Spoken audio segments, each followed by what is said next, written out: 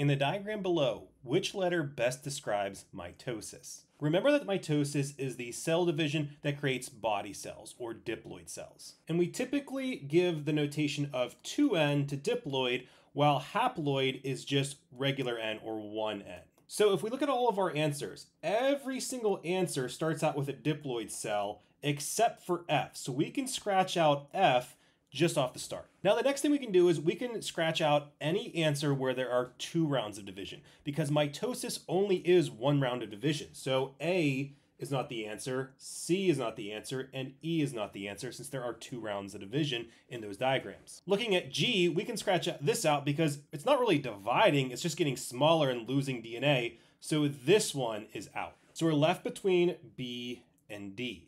Remember that diploid cells are going to split during mitosis. However, they're going to remain diploid after the cell divides. So if we look between our answers, D is the right choice because we start and end with diploid cells.